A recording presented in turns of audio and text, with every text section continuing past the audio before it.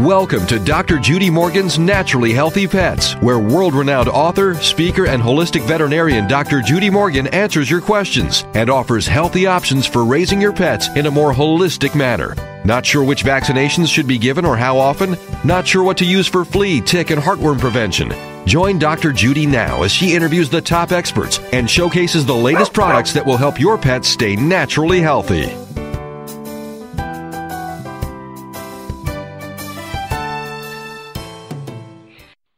Hello and welcome. You're listening to Dr. Judy Morgan's Naturally Healthy Pets on DreamVision7Radio.com. And I'm your host, Dr. Judy. You can hear my show every Monday and Tuesday at 7 a.m. and 7 p.m. Eastern by going to DreamVision7Radio.com. Older shows are archived on our wall. So today I'm really excited to have a guest who has started a group that is doing amazing things to help people. And we all know that my platform is about helping our pets have longer and healthier lives. But my platform is also about love. Love for mankind, love for the animals in the world, and ways that we can help each other out. So my guest today has a business called Guardian Angels Medical Service Dogs. And my guest is Carol, and Carol Borden I met her through the Pet Industry Woman of the Year Awards, and she won the 2018 corporate category, and just amazing for the work that she's doing. She also won the 2014 Stephen R. Wise Advocacy Award from the Florida Rehabilitation Council for the state of Florida for work with the disabled community, the 2018 National Vet Award in the mental health category for her successful work with veterans, was one of 6 nominees selected for the Joe Sanchez Jr. Leadership Award, and one of 30 top finalists out of more than 4,000 applicants for the National L'Oreal Women of Worth Award. She has a book called Ranger, Tales of a PTSD Service Dog, and is now working on, or has a curriculum for the Borden Method Pioneering Comprehensive Obedience Training and the Borden Method Pioneering Service Dog Training. Carol, thank you so much for being a guest today and for coming on to tell us about the amazing work you're doing and how people can help you. Well, thank you for having me. I'm excited to be here today. So how did you get started with your work with dogs and training? Was there something in your life that was kind of an aha moment? Well, there was, Judy, but backing way up, people tease me because I think I said doggy before I said daddy.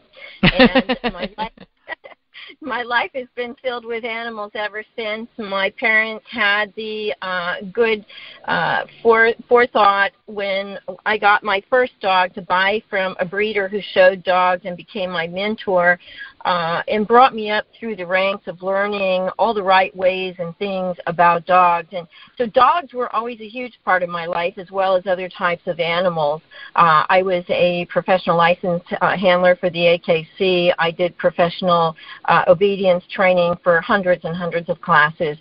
And that aha moment came later in life when I had a young man come to me who was quadriplegic.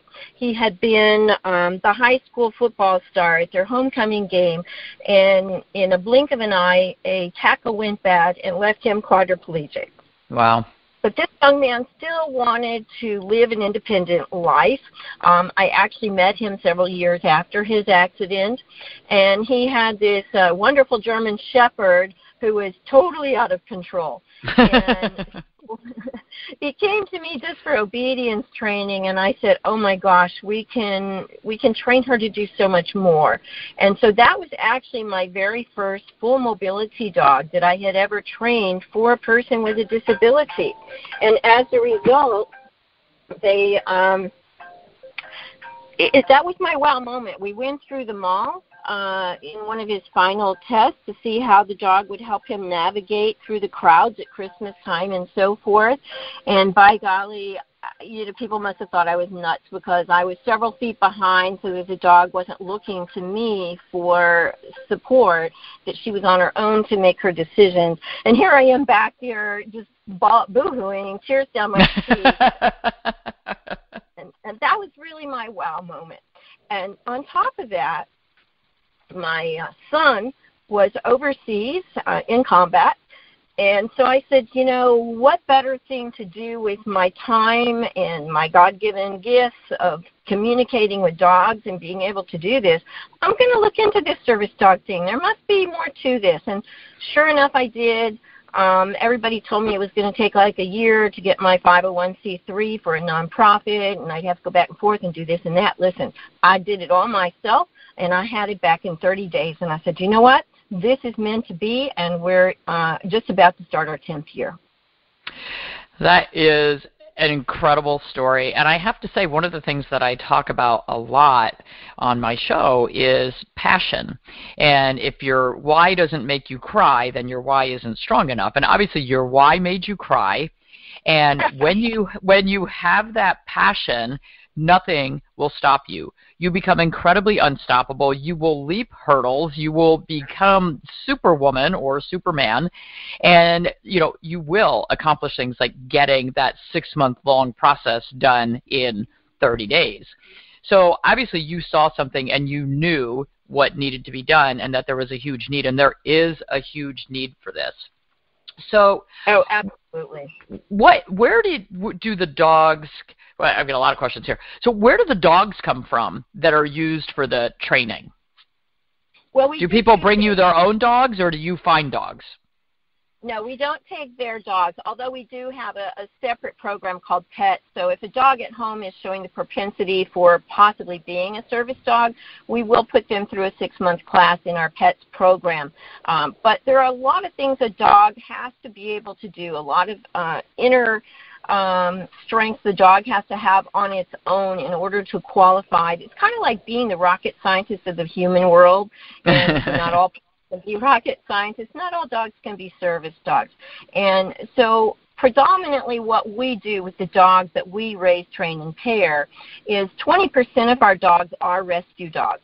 And we don't pick puppies. We pick dogs that are a little bit older because their personalities are, more apparent, who they're going to be and what they're going to be like, if they're going to have the nerve and the work ethic for this sort of thing.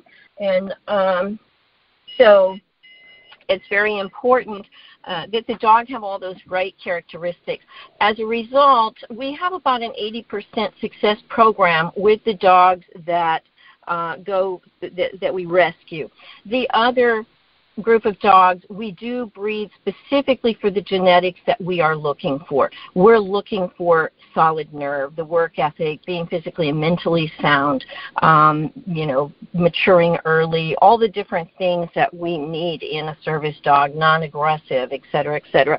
And so we have about a 95% success rate with the dogs that we choose for our own breeding program, whereas we have about an 80% success rate with the dogs that are rescue dogs, which is still a really good average for rescue dogs, but we still have the other 20% that don't make it in the program that requires another department to rehome and make sure they are properly situated for life. Absolutely. And so is there a certain breed or a group of breeds that you are using, or is it kind of across the board?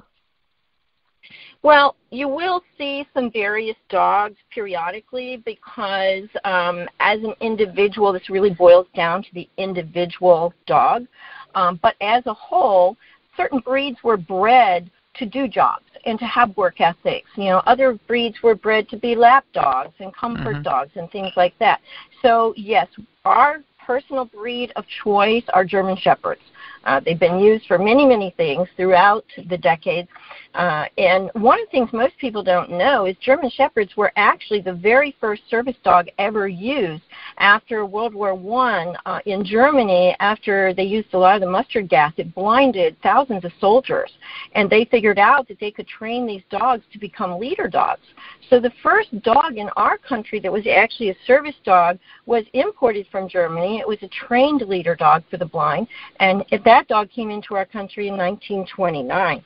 And so we've kind of gotten away from German Shepherds because they've been used for so many other things. So when you're watching the media, you start thinking of, German Shepherds being police dogs, military dogs, they're pulling people out of bushes, they're aggressive, but that's not everything you need to know about a German Shepherd, because it's all about the way they're raised and trained, because they're very willing to do what you ask them to do.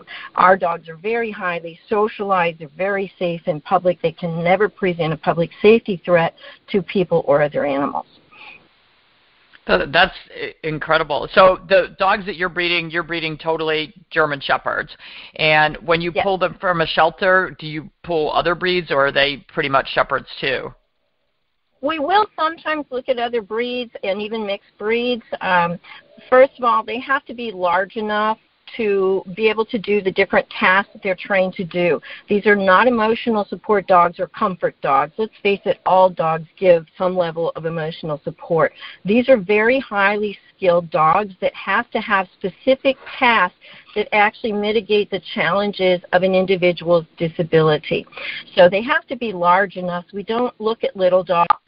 We do look at medium to large-sized dogs because they have to be able to do mobility work, bracing, balance, shielding, being able to open and close doors, turn on and off lights. I mean, there's a lot of different things depending on what that individual needs. We custom train the dog to suit what their needs are. It is incredible the jobs they can do. How long does it take? So you're breeding, and so you have puppies that are on the ground, and obviously they need to spend time, socializing, growing up, doing all that. And I'm assuming you start the training very early. But how long does it take to train the average dog that you get from the shelter, or the average dog? If you bred it and it starts as a puppy, at what age will it be trained well enough that it goes into a home? Those are great questions. It takes about 1,500 hours to get the dog to all the different levels that it needs to go through, because it's not just about the task. It's about socialization, desensitization, the basic obedience, public access hours, and then the final stages, of course, are the task and skill work.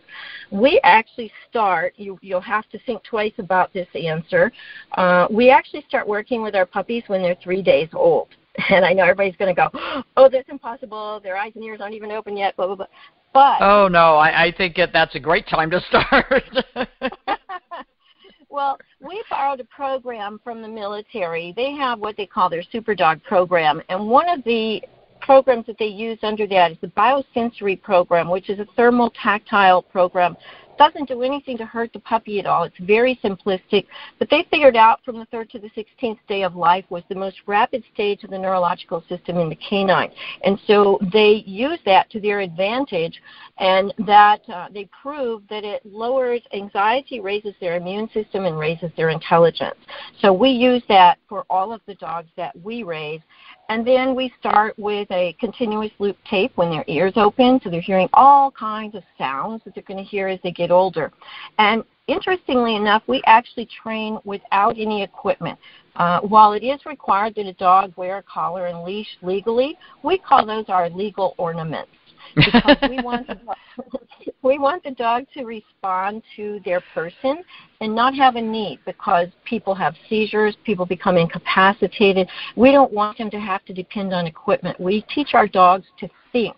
They are not necessarily command-based, nor are they, trained to respond to man-made equipment. They have to be Johnny on the spot, whether they're in public or at home, and ready to help. So are these dogs getting into a home within a year? Does it take 2 years to get them to the level that they need to be? And is it different depending on what kind of person they're going to be supporting? Well, it does, because it depends on the number of tasks that they have to learn. If it's a very simple olfactory skill like diabetes, seizures, anxiety, nightmares, those are easy to teach the dogs because those are based on chemical changes in the individual, and we teach the dogs what those sins are that they need to respond to. And but a lot of the people that we see have multiple disabilities. And so we may have someone who has PTSD, a TBI, seizure condition, maybe mobility handicaps along with that. And so we teach the dog all of those things. And each one of those is an individual task, which means the training time will take longer. If it's a simple task, we're probably looking at about 1,500 hours. The German Shepherds are usually mature enough to go between 14 months to 2 years. If it's something that requires more training for additional